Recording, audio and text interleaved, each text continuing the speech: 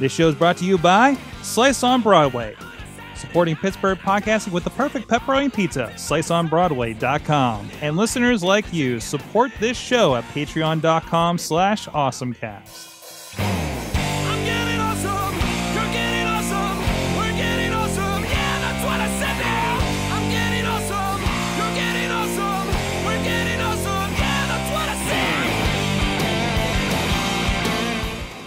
Ladies and gentlemen, it is the Awesome Cast. It's time to get geeky, get techie. Awesome Cast 316, a DTA. Don't trust Android. We're going to get right into it. I'm Mike Sorg at Sorgatron on the Twitters here in the Mayhem Studios in Pittsburgh, PA. So many great techie things happening in the Pittsburgh area. I can't wait to tell you about some of them.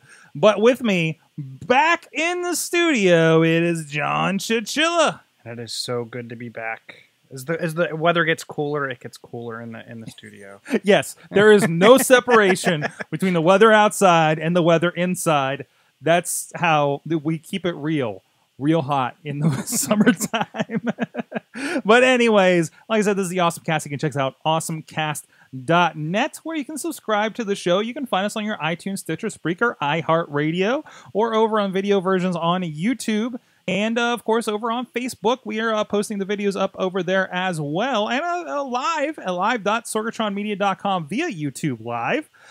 So please check us out there and join us here Tuesdays at live.sorgatronmedia.com. Every Tuesday at 7 p.m. Eastern Time, we do the stream. We have a chat room. Our buddies Crazy Kraus and Wheels are in the chat room. I'm sorry you have to use your shoot name, Wheels. It's the YouTube policy. But anyways, but still a really great way for you guys to join us and become part of the show. Tell us your awesome thing of the week while you're in there. Respond to things. I swear I'll attempt to pay as much attention in there. Chilla has his own monitor with the chat room as well. So we can both keep an eye on what's going on out there. So please distract us with your corrections and everything as we go, and we'll bring them into the show. You can also support the show on Patreon, patreon.com/awesomecast. Thank you to our wonderful executive producer on there right now at the $5 level, Mike Fedor of the Mike Fedor Show, at Mike Fedor Show on the Twitter. Go check him out. Thank him for being a part of the Awesome Cast and helping us bring it to you over this period here and helping grow the show. You can become a part of it, become our boss, become part of the Awesome Army and help the Awesome Cast grow. And we'll be growing that here. We got some awesome interviews coming up, including the Awesome Chat this week, coming up at awesomecast.net. And that's because people like this and show that they want these things to happen. That we're going back and bringing back the Awesome Chat in an interesting, different way. Hopefully, we'll see how long we can keep it up. As far as that goes. Also, thanks to riversedgepgh.com, our friends that support the show by showing the show, or listening to the show, or showing the audio waves of the show. riversedgepgh.com. We're aired on there 8 a.m. Thursday mornings after Funny Money, and we will also be a part of the upcoming pod crawl in Millvale, PA. Coming up on September 30th, which I'm sure no coincidence is also International Podcast Day. So a lot of fun stuff going on there. Go to riversedgepgh.com, look up the River's Edge over on Facebook, and we have it linked as well. We've been sharing it. We'll be down at Smokey's Tavern. Down in Millvale at 9:45 p.m. that night. A lot of great stuff. The Mike Sasson Show, Drinking Partners. One of the Drinking Partners joined us on a panel over at PodCamp that you can check out, PodCamp Pittsburgh's YouTube page. River Talk, Bold Pittsburgh, and Jagoff all we're sharing the bills with that night all across Millvale. We're going to be podcasting is taking over a town, quite literally that night. I'm looking forward to that. Should there be drinking on the Awesome Cast? I don't know. I don't know if a should be. Awesome Drunk Cast should be a thing. But you should say we won't get drunk. We will just drink. We will just drink.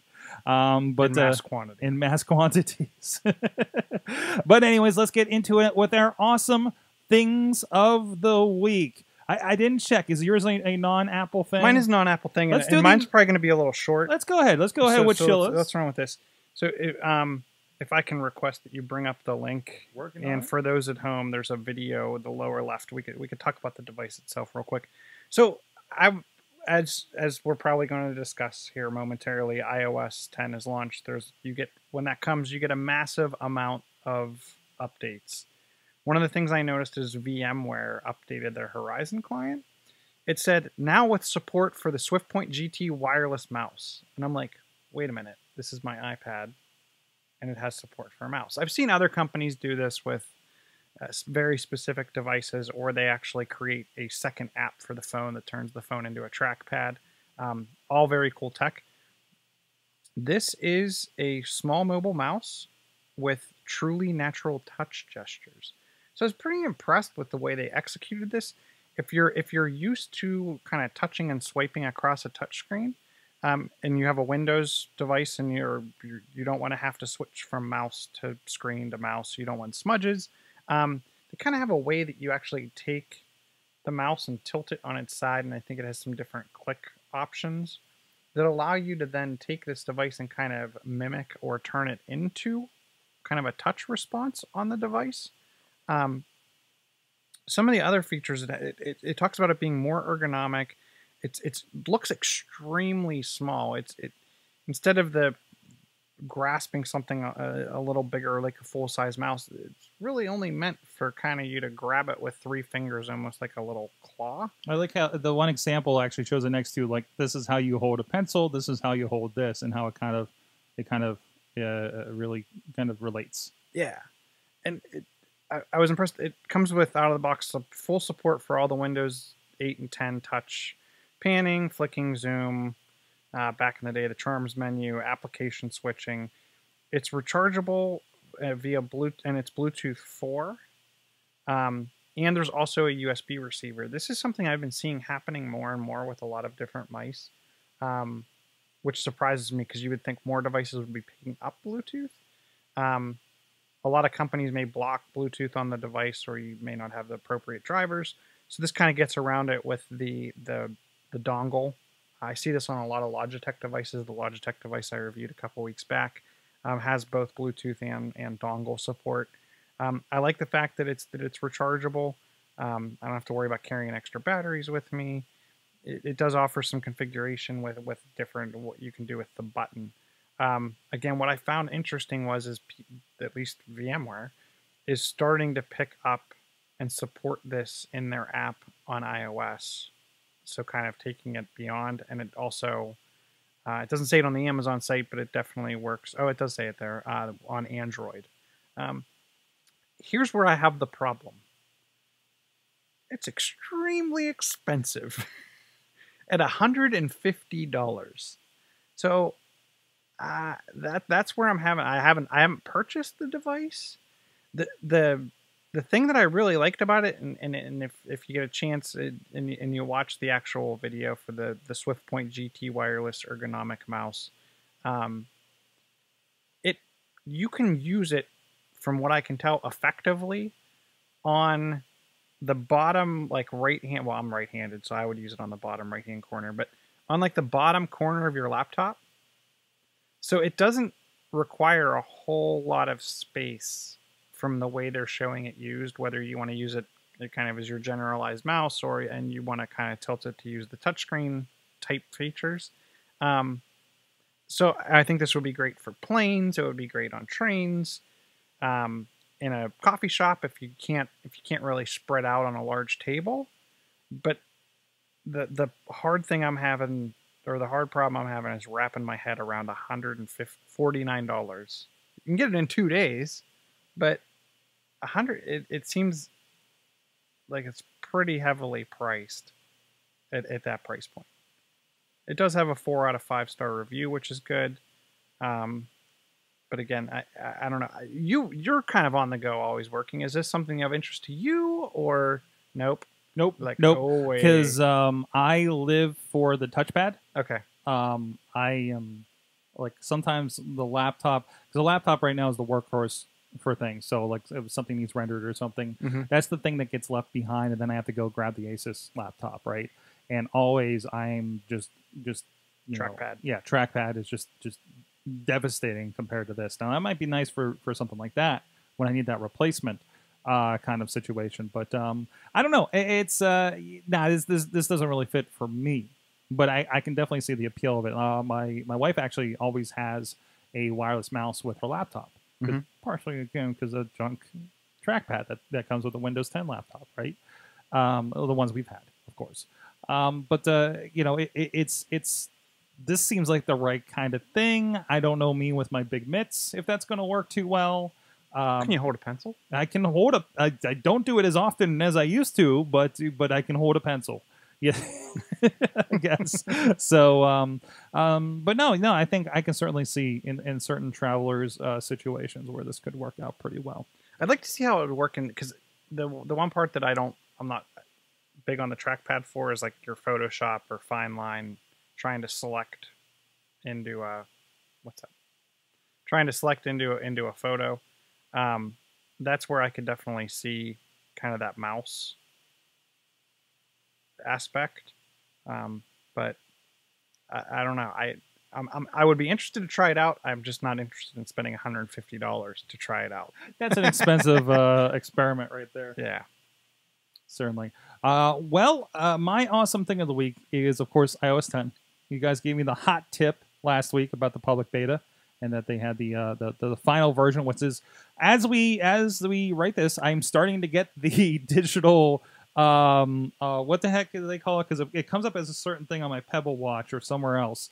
The digital touch message from iMessage is popping up. So I can tell all my friends who are getting it and playing with the new iMessage. But it's pretty fantastic. But so everything we've been talking about, the 3D touch with notifications is it's a big deal.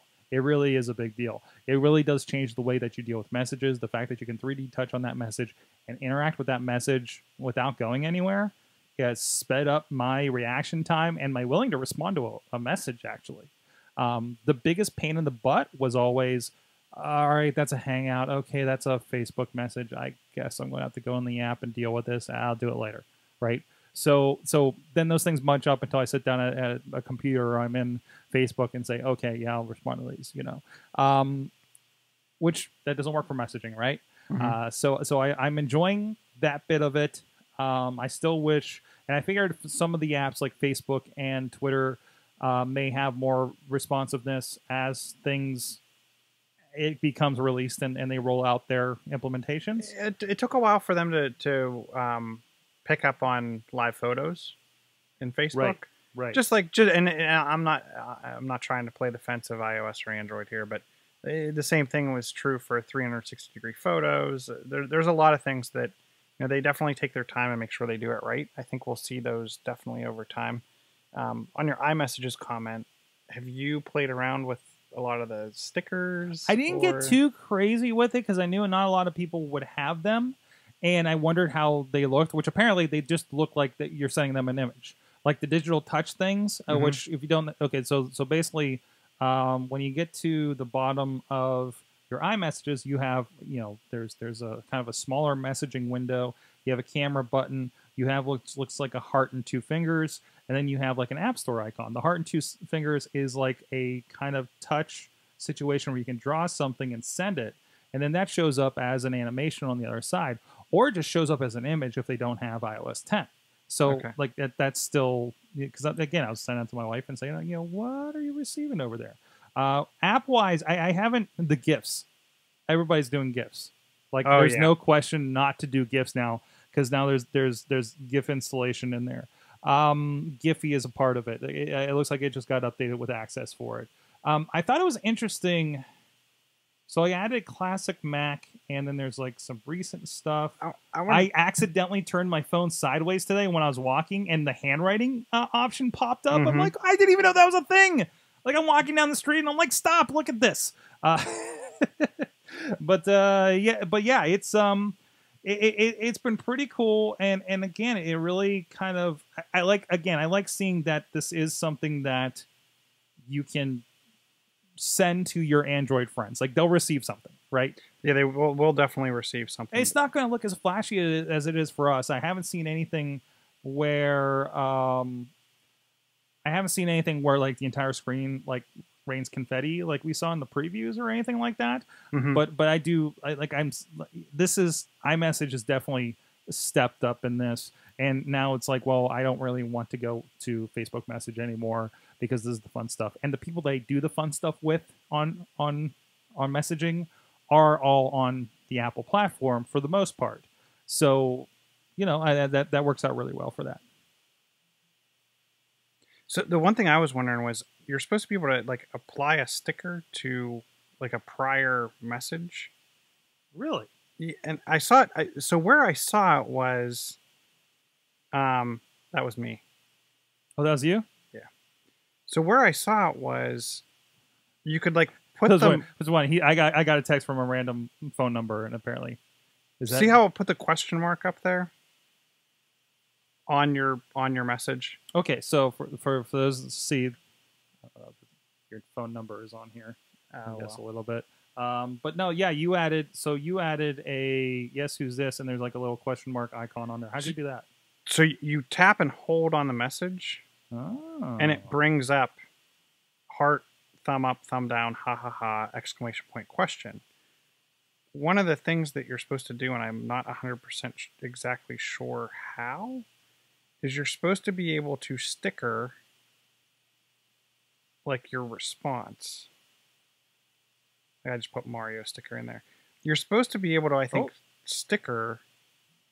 Oh yeah, you hold on your message, like you hold it like you're getting rid of an app instead of press, and it pops up a little bit of an interface on top of that. Yeah, but one of the things that I thought you were supposed to be able to do, like I said, was attach a custom sticker to each one. On the Mario stickers, they show Mario like on top of the message and all kinds of different ones. That's where I was a little confused. Where'd you get the Mario stickers? I gotta get these Mario stickers. So, from Mario Run. Okay, all right. Yeah, there's a Mario. Of course there is. Because that's the new interesting thing. If you go in and hit the little App Store looking icon and then hit the 4 dots in the lower left hand corner, it will show you all of the apps that now have automatic interaction with iMessage. Right. And a lot of them, what you'll notice is, as the apps have been updating over the last day, a lot of apps are now shipping out of the box with iMessage content capability. So things like Yelp, Fandango, IMDb, Giphy, GIF Keyboards, Starwalk 2, Evernote, Mario Run has a sticker collection. So it's to me pretty darn cool, the way you can kind of provide reactions as well as tie into different apps. A little bit later in the show, if we have time, there's one app in particular that was definitely of interest to me, but I don't want to detract from the generalized iOS 10 talk. No, and otherwise, so I did find myself saying, okay, other than iMessage and the notification screen, what else is there that really sticks out from this? I was pretty impressed with the new portion of the clock, where where you usually do your alarms and everything, but there's a bedtime, and you can actually say, hey, I want 8 hours. Hey, I want to go to bed at 11:30 every night. Let me know, and it will notify me, hey, you should probably go to bed now. And there's like this interesting soft, there's a soft waking that it does in the morning too. Now I set it for a couple mornings, and I have a weird schedule. Like tonight, I'm up pretty late because of these shows, so I let myself have the extra hour or two in the morning. And it's still waking me up at 7:30. I just haven't set all the days right yet. When I have to do that too, for me, and I haven't played around with the sleep portion, but I do like my Monday, Wednesday, Friday is different from my Tuesday, Thursday. Sometimes Wednesday has to be kind of lumped in with the Tuesday, Thursday time, and then it's like you either set your you either set your Tuesday, Thursday alarm clock to include Wednesday or whatever, and it's like, oh, I forgot to turn that back, or oh, I forgot to reset it. So yeah, I run into the same kind of problem. I mean, a lot of times, people have a fairly set schedule. The most normal people have a set schedule. I get up at 7 a.m. every day, go to my thing, go to work. I have to go to bed by X at the night, so it's enough for everything. Yeah, even right now I have it set for Monday, Tuesday, Thursday, Friday. Seems to make sense for the most part, except that has all been changing. Yeah, it's been, and also how smart. And geez, I can't believe it took them this long. It's a white on black interface now for your clocks, because when you're setting your alarm at right before bed, you have the lights out. Like, oh, I got to set the alarm for tomorrow. And you have a flashing white background for the alarm popping up. I think that was super smart with that as well. Well, one of the things that I think is going to cause a lot of people grief, and I don't know how you use your phone. So when you typically pick up your phone, do you hit the power button to unlock to turn the screen on, or do you hit the home button to turn the screen on?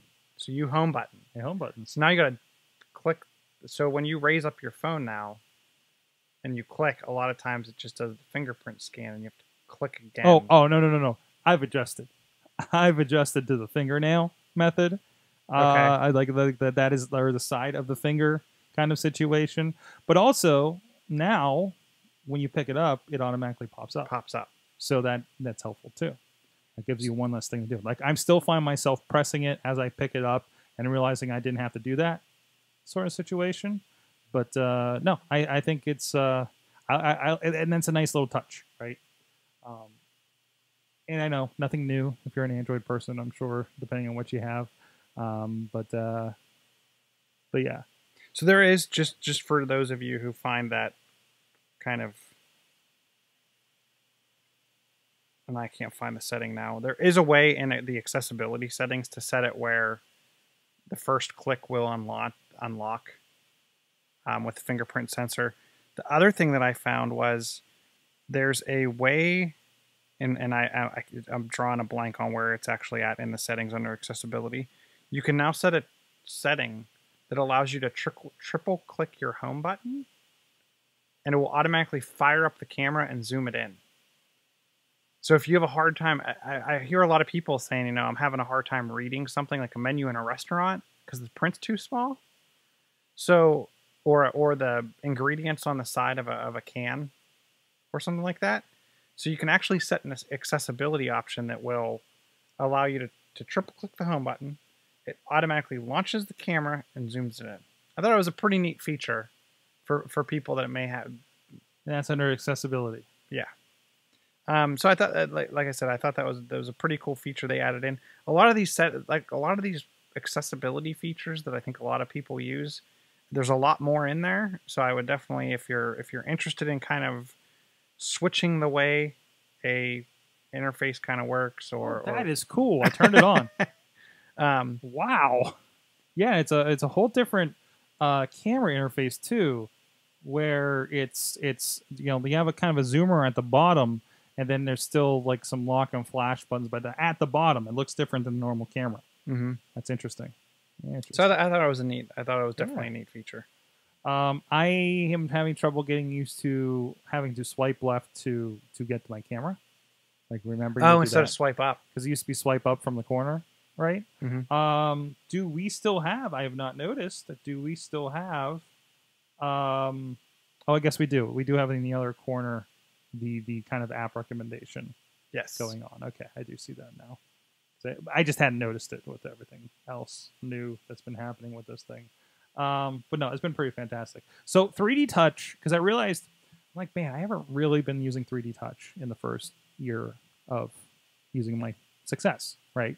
Now it's like, okay, it's here, right? Like, you got a little taste of it. Now you have a fully functional, got to have thing. Now here's my question with this. So that's what the 3D Touch is for us.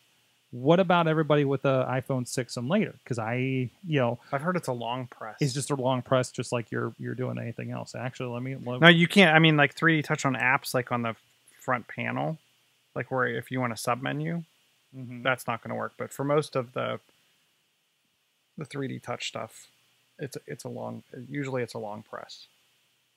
Now I wonder if we'll see an accelerated cycle out of the older devices to try to.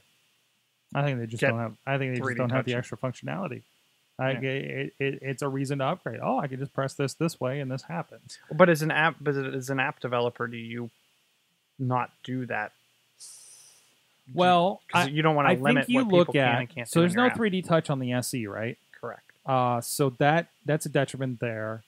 iPad doesn't have 3D touch yet, I don't believe. No. Hopefully the next version, I suppose. You have, boy, I think it becomes a additional feature because the apps, I haven't seen anything where it really pops out on the app itself. It's and I think this is a thing that's going to take another year before it becomes a functional, ingrained way you use things in the apps. This is still Apple educating us on, hey, look, you can do this. This is a new, the mouse is a new thing, and this is how you use it, kind of thing. Everybody got baby stepped into that, right? This is a new thing. Oh, did you know you can press in and do this? And if you never remember it, just like that first year, if I never remembered, I could push in on messages and just send a text to my wife directly from there. I didn't get less out of the phone functionality, right? I just didn't get additional out of it. It's like I keep putting things on my widget screen because I'm like, I'll be able to want to make a card out of Trello out of nowhere, or hit the button so I can just get ways to go home. I have never remembered to do that because it hasn't worked in. It hasn't worked into my brain yet, right? I don't think that's the place I go to get to that, on here. But it is the place where I go to check in on Swarm, to check the weather and Weather Underground, to check when the train's coming on the transit app. Like, that is a thing that it's this is the way I do this. Okay, here we go. Because there is a little bit of, personal training, I think, on a lot of those kinds of things. So, I think it's another, maybe by the 7S, because you'll have how many cycles of phones out there? Yeah. That it becomes more of a thing. And then it's going to be the very explicit, this is a high-end phone app. And by the way, look at all these things we can do. So I do like a lot of times, like even like the Instagram, you could immediately go to the picture section versus going into your timeline, and then definitely does save me time. Right. And that goes back to, widgets being on that. I am heavily using widgets. I am happy they're not, and maybe I'm a little bit different on the Android side. So I do use a fair amount of widgets on my Android tablet and a few on the phone. They're typically on a page or pages all to themselves. I don't have them intermixed with all my other icons. And I kind of like, and that's how this kind of works for me too. And it's not coming from widgets on iOS. That's why I did it that way on Android. I had widgets on Android long before iOS had anything like that.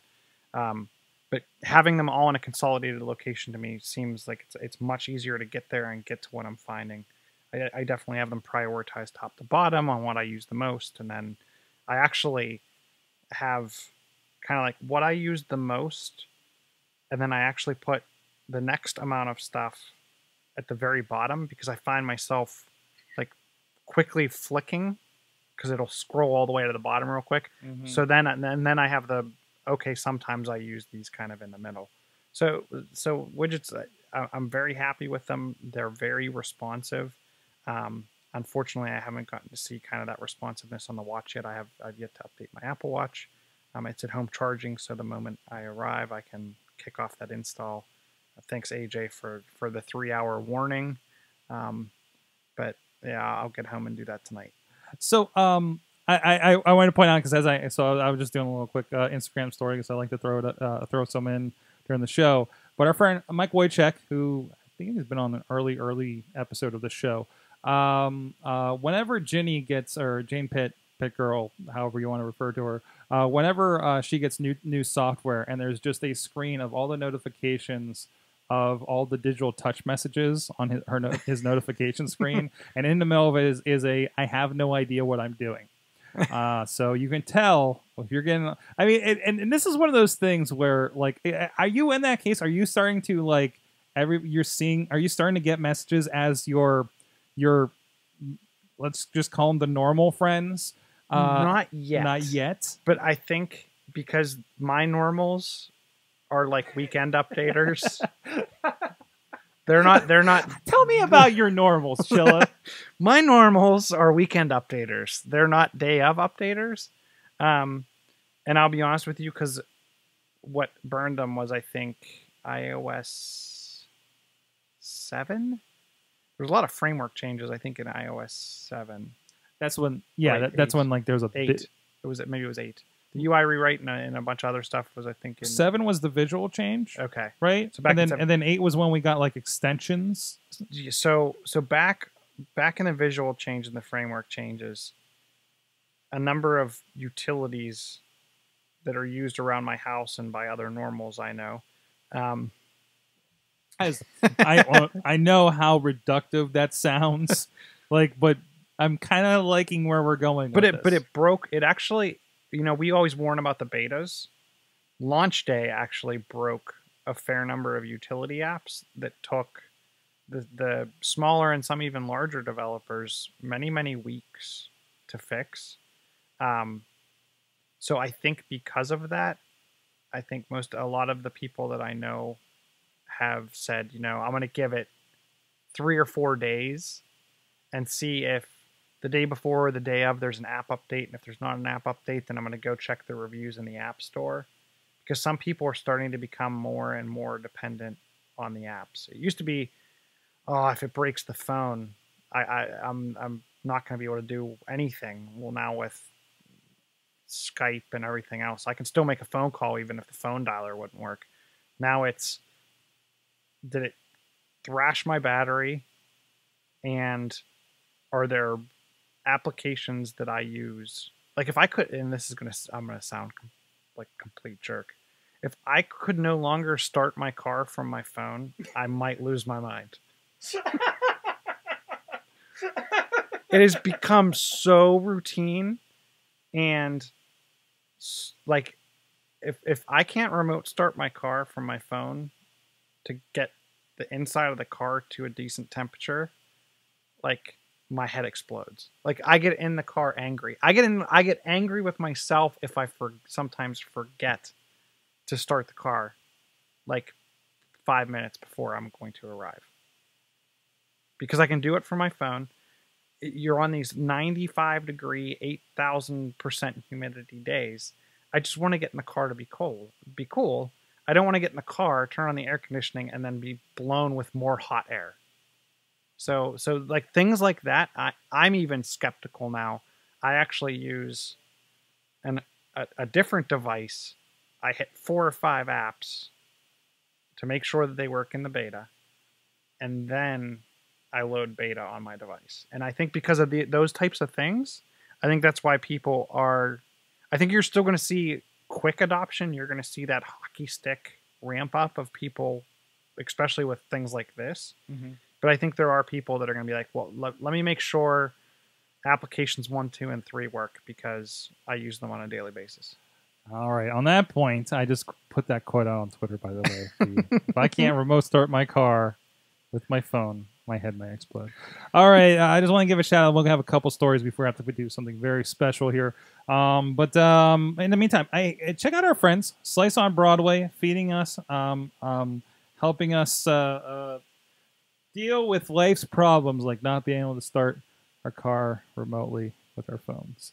Friends at sliceonbroadway.com, supporting the show for a good while. Good friends. Hey, they joined our other friends of the show, Bite Me Bakery, up at Taste of Beachview this past week. So hope some of you in the Beachview area got up to check that out.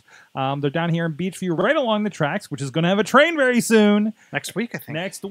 Next week, they're hanging the lines back up right now and making traffic again a little difficult, but still.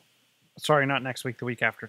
Is it? I heard it's 25th, 26th. Damn, I thought it was next week. Sorry, I thought it was like late next week. Wow. But anyways, go check them out. They're there, as well as Carnegie, PA, down on Main Street, or down at PNC Park. I know our good friend Mad Mike from I almost said the Bronx. He's not from the Bronx anymore. From Poughkeepsie, New York. Was in town checking that out with our friend Matt in the Main Street Media, Matt Carlins. Check them out. Good friends, awesome people. Great pizza. SliceOnBroadway.com. Supporting Pittsburgh podcast with the perfect pepperoni pizza for a good long time now. PJ_Slice on the Twitter, or Slice on Broadway on Facebook And the Instagrams. All right, Chilla, what is going on out there? So we were talking about it briefly before the show. Note 7, obviously. Yes. Are you okay? Are you okay? So my device is affected. Oh no. So I am impacted. I gotta work to get a swap. They recalled everything.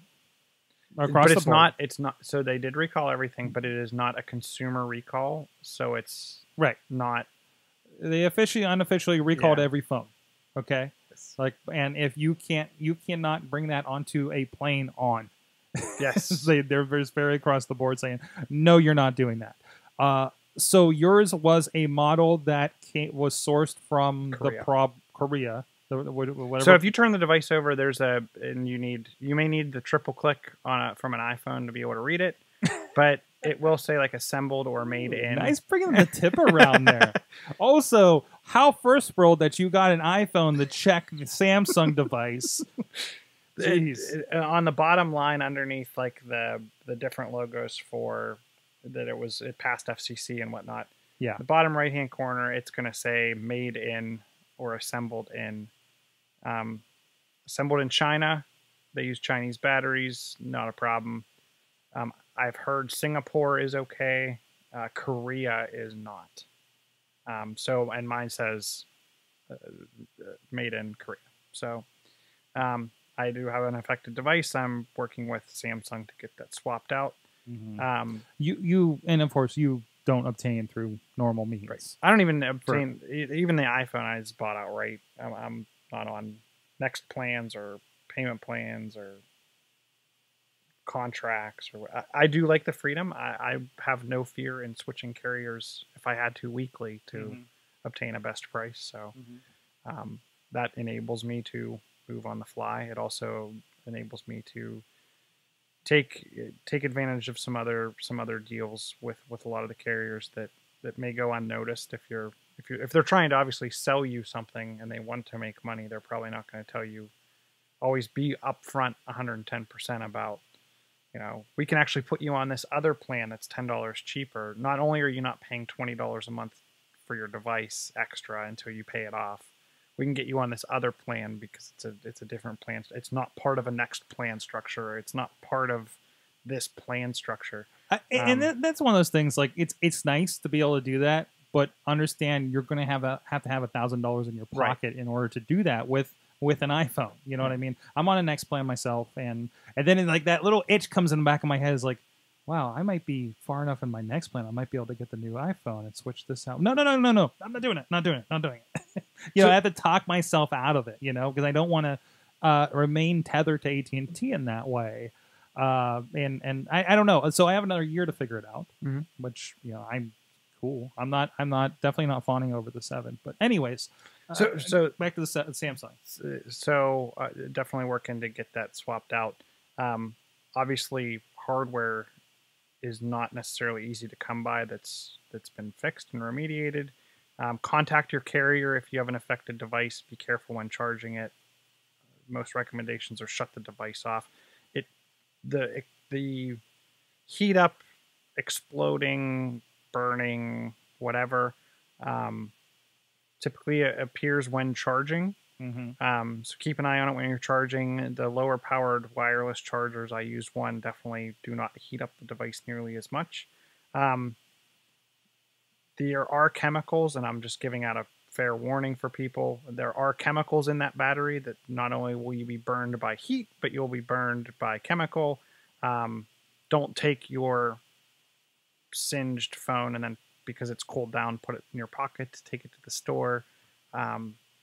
Put it in something else. Don't, because it's going to bleed through your clothes and then you can get a chemical burn. Well, it's not battery acid, right? It's a different kind of chemical, but still a severe,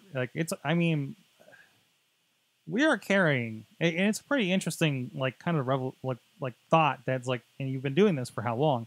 You're carrying not maybe those ones are, a small bomb, like the capacity of a small bomb in your pocket. Right. So how, and Samsung realizes they can't get, there was a theory of there was going to be a kill switch and Samsung was going to deactivate all of the Note 7s out there. That's not true. Right. What I did hear is they are going to issue a software patch. They feel that if they keep the device at 60% or below charge, that you will not have the catch fire. And they can do that in explosion. software. They can do it through software. The thing is now your Note 7. Here's the patch. Note 7 now with 40% less battery life. Yeah, which yeah. So I mean, it take the device back, swap it out. I think even I've heard, I think it was Leo Laporte said, T-Mobile, one of the options is hold on to your device, keep using it until we can get you a replacement. He's changed that, by the way. Oh, has he? He has changed that thought since. And he has a Chinese battery. He does. Yeah, I think it does. He's T-Mobile, and they were exclusively Chinese. Right.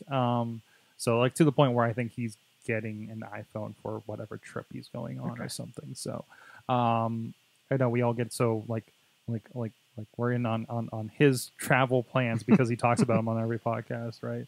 But no, I think it sucks for Samsung at that point.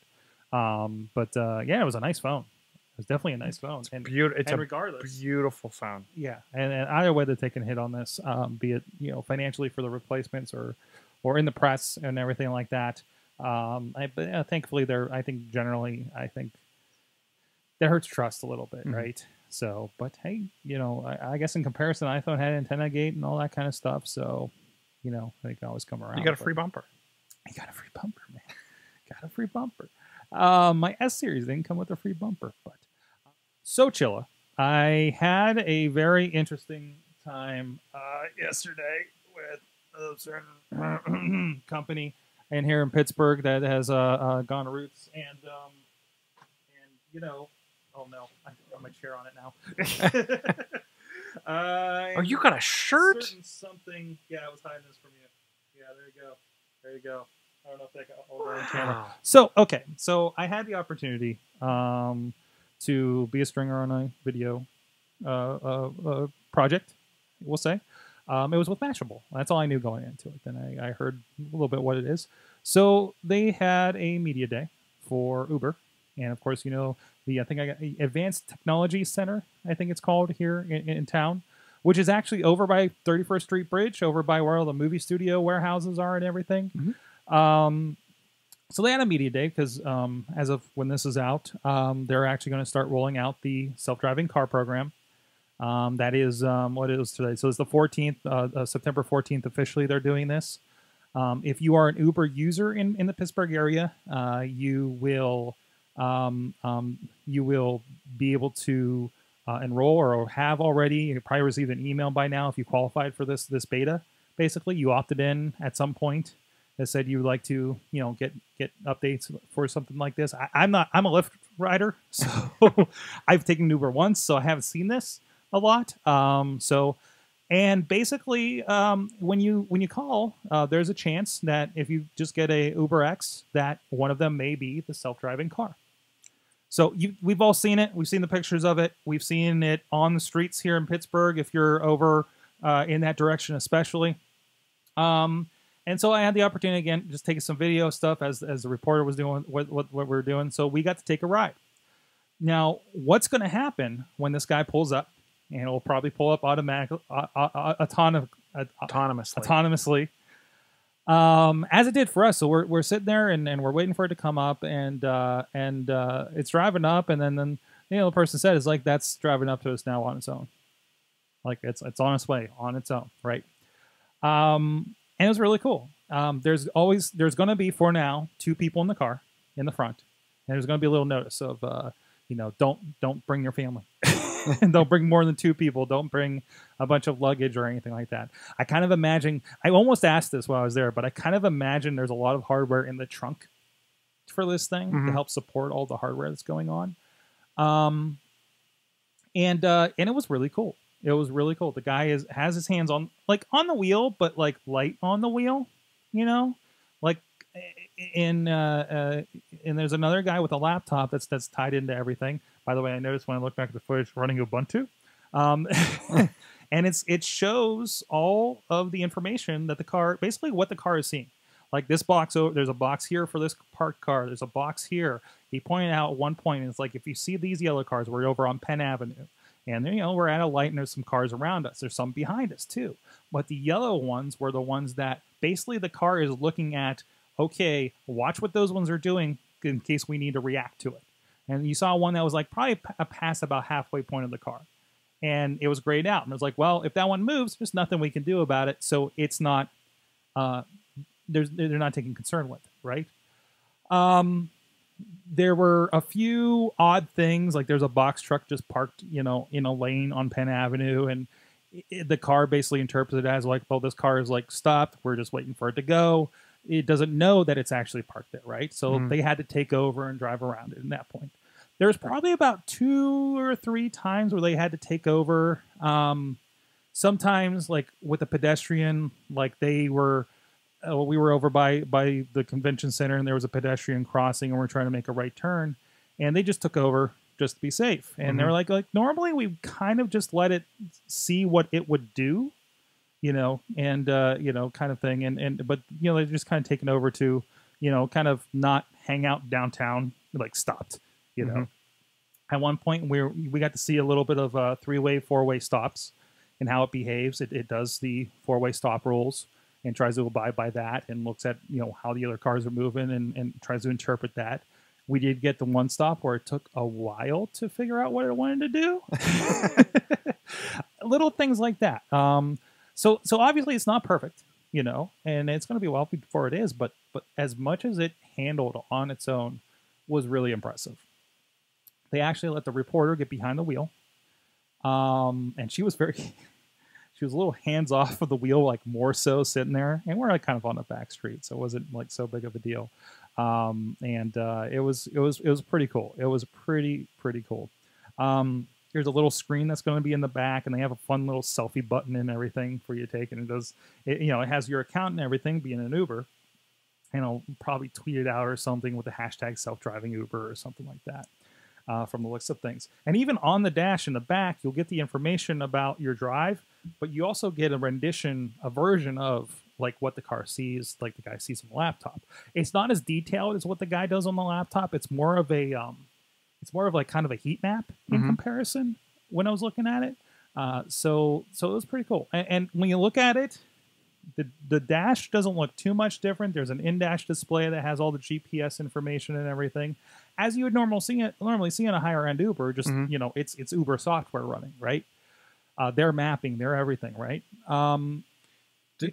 Do you think that over time is the theory that they could actually get more people in a car because they could actually fill the driver's seat? Well, let me get to that. Let me get to that. Let me get to why they're here before I get to that, because there's some other things that leads to.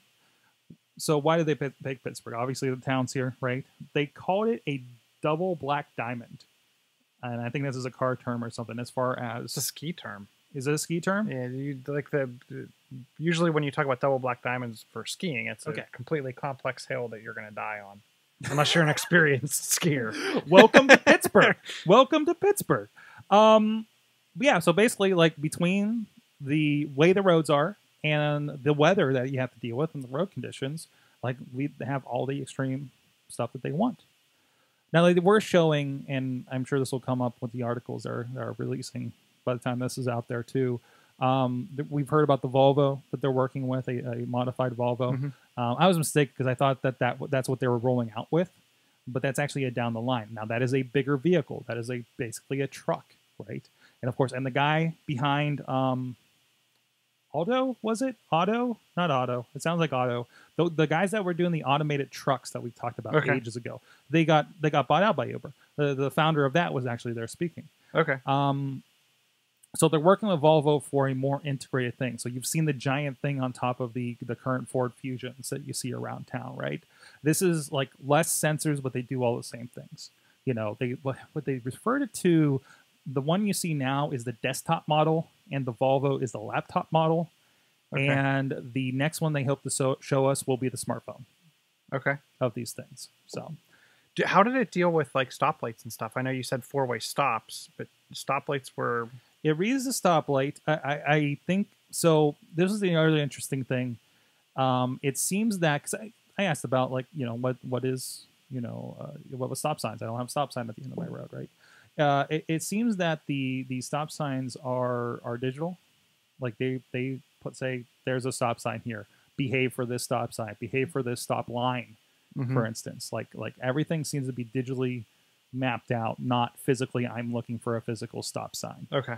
I think there is one discussion on when they were talking about the technical details was it sees in black and white basically. That's a problem for stoplights. So I think there's another sensor that does read that, if I recall. So it does see that. It does see that and reacts to it. It sounds like it will determine when the yellow light hits if it can make it safely. Things like that. And I thought that was really, really interesting. So when you're riding in it, you also get that feeling, not being behind the wheel myself or anything like that. When your cruise control takes over and you get a little bit of a rev because maybe it's like in between things, and I felt a lot of that. Okay. I felt like some of the stops seemed a little quicker, and again, it's reacting to things. But the response time for anything I noticed, there's a point where we're stopped at the on ramp over at the 31st Street Bridge, like one of those off ones that comes off that kind of trail road over by the Heinz plants. We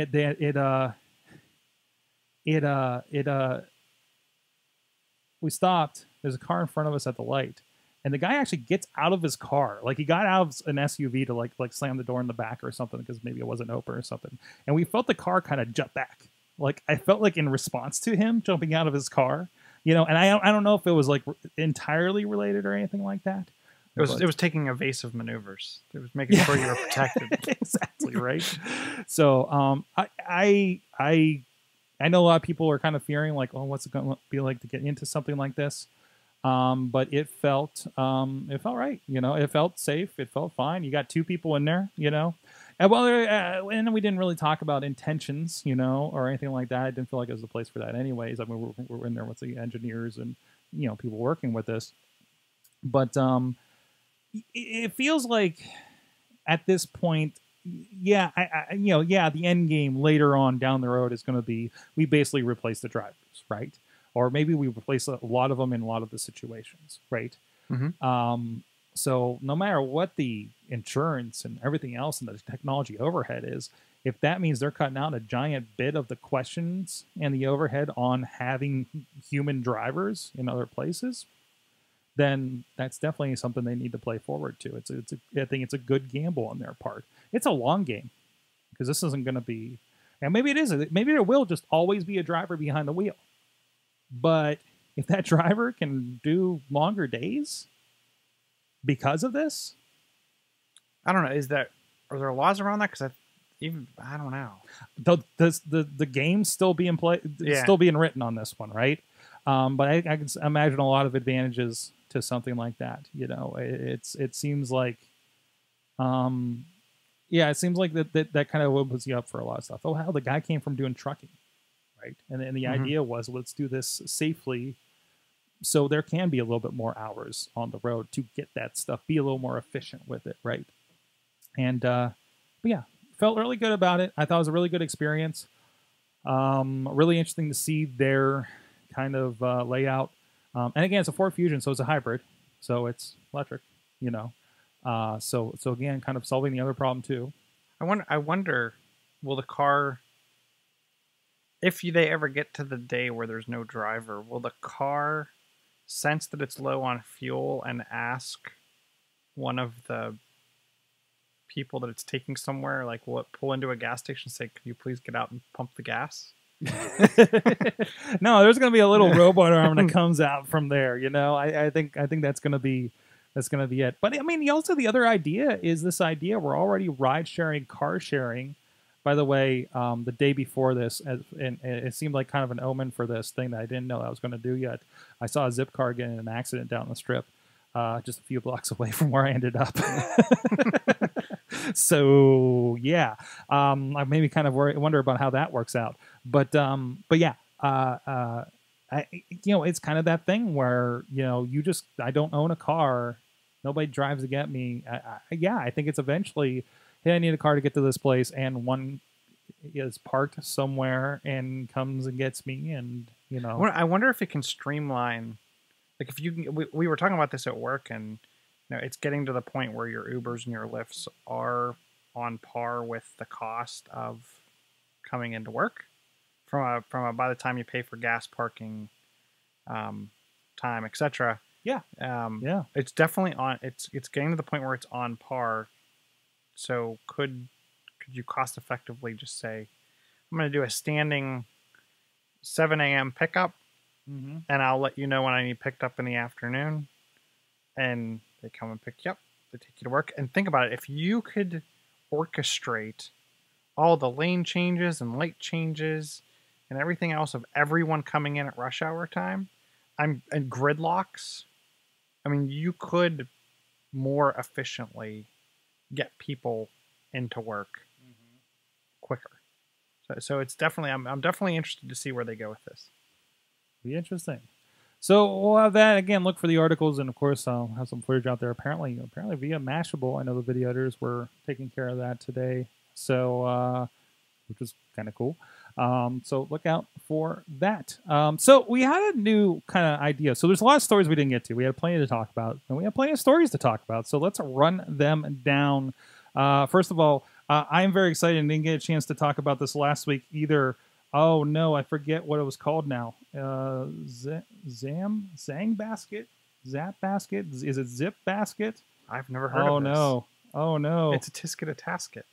Oh no. Pittsburgh grocery delivery. Oh, I did see you talking about this. Yes, I did 2 of these this week, and now I can't remember the name of it. In the meantime, Chilla, let us know stories that you did not get to this week. So the first one being, so we talked about iMessage earlier. Circle is a company that does kind of online device-to-device, person-to-person electronic payments. Circle is going to integrate their application into iMessage, so I will actually be able to text you money. I think this is really cool. Recently, different family members, we've been kind of pitching in for birthday gifts or Father's Day gifts or whatever. And then I got to write a check. I got to put it in the mail. I can't get the normals to all get PayPal accounts or to do like some kind of crazy Venmo. If I could text them this money, that would be totally awesome. So I think that's pretty cool. Google's bringing their VR photo app into iOS. So you'll be able to take all your kind of cardboard-based photos for Google VR. I'm sure this is due to the Daydream devices probably coming out shortly. We covered the Note 7, and Chromecast has recently set up an early adopter, early access program. So if you want to be like Sorg and get iOS updates early, and you have a Chromecast and you want to do that too, you can get early updates and preview as part of their preview program for Chromecast. I thought that was pretty cool. Definitely looking forward to hopefully some refreshed Chromecast hardware in the future. Indeed, and also interested. It's called ZingBasket, by the way. If you're in, especially the South Hills, I got at groceries in like 20 minutes. I read the next Pittsburgh article, and within the hour, I had groceries. It was awesome. $3 surcharge, unless it's over $50. Now the next question: do I tip them? I think I'm supposed to. I did not. I'm going to next time. But now I have to have cash again. Same problem I had with Uber. You know what I mean? So it's like, what do I do here? Do I just make sure I have a couple? I don't know. Then I don't want to order because I'm like, I don't know. It's that awkward thing. Mm-hmm. What happens if they drop your eggs? If they drop my eggs, well, that's another thing. They don't get tipped, that's for sure. The RetroUSB AVS, childhood Nintendo, does really cool things. Check it out. It's supposed to make them look better and without all the problems it's been with other kind of NES, non-official Nintendo cartridge takers. It looked pretty cool. RetroUSB AVS. Also, your Twitter tweets will be longer as of September 19th. Looking forward to that. Had a few things I just had to rework to make them fit in there to promote some stuff we're doing.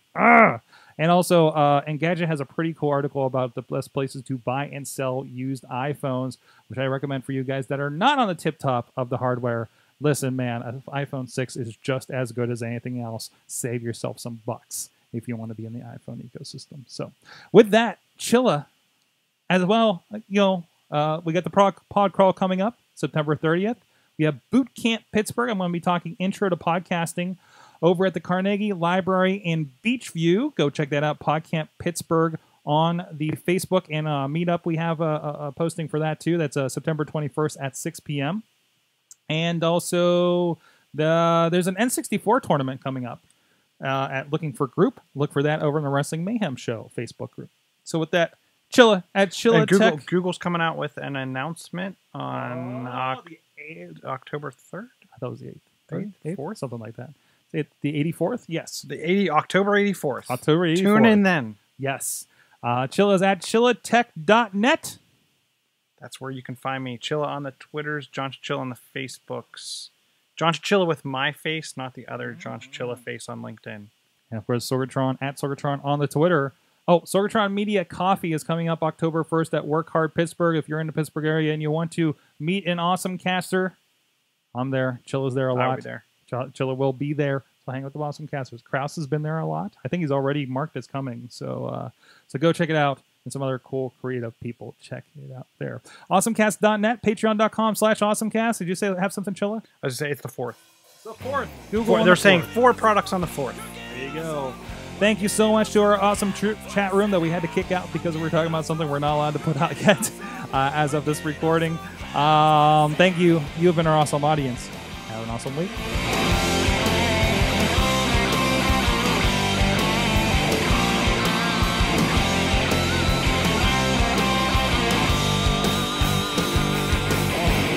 This show is a member of the Sorgatron Media Podcast Network. Find out more at sorgatronmedia.com.